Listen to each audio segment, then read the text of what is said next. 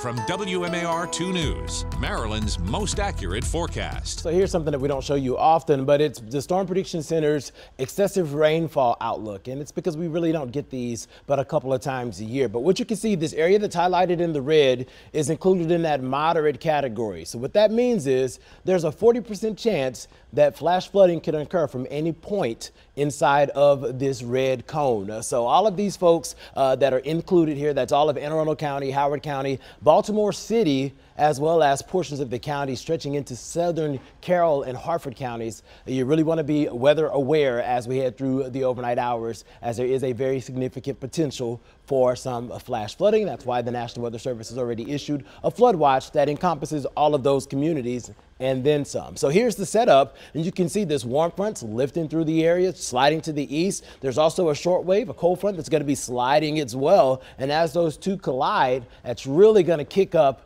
the moisture content. It's also going to kick up the lift, and that means that we're going to see some pretty heavy rain start to move into the area as we head into the overnight hours. So the rain chance is there for the next few hours. It's just going to be lighter showers at first, but as we get past midnight, that's whenever the rain chances increase, and that's also when our precip rates are going to increase. And some of these thunderstorms are going to have the ability to put down 1 to 2 inches of rain per hour. So that's why we're looking at the potential for some very impressive rain totals as we head through the overnight. At 10 o'clock, still looking at just some isolated shower opportunities, but notice how that moisture increases through the overnight, and it's going to continue to build through Saturday morning. Looking nice out in Annapolis right now. Actually, lots of sunshine coming through the clouds. 82 degrees. We're looking at a wind out of the southeast at 10 miles per hour. Still a little muggy out there as those dew points are in the low 70s. And that's the story across most of the state, essentially uniformly in the 80s. I mean, we'll gradually fall into the 70s as we head through the overnight hours.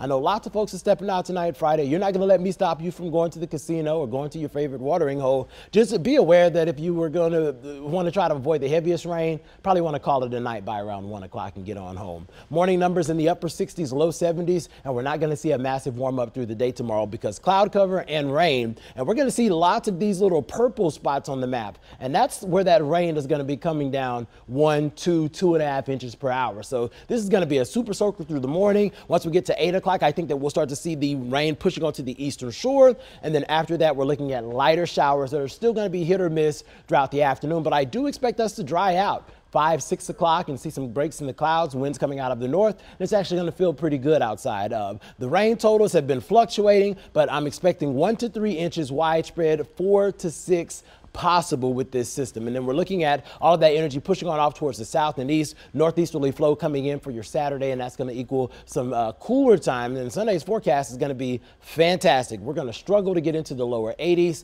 and then we're going to hang out in the mid 80s as you head back to work on Monday. Hot and humid for your Tuesday as we hit 93, and then we're looking at the rain chance on Wednesday. We'll be right back.